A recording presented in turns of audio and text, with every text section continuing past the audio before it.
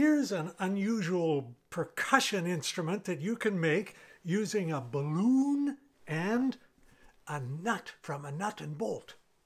You unscrew the nut from the bolt and drop it into the balloon like this. Then you inflate the balloon like this. And when you shake it, you get a percussion instrument with the nut bouncing around inside the balloon. But if you roll the balloon around, the nut rolls around on its edges and makes a crazy sound.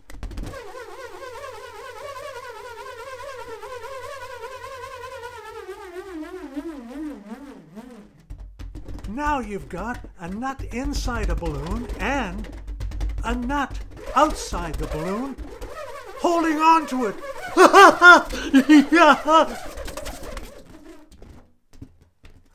I'm okay.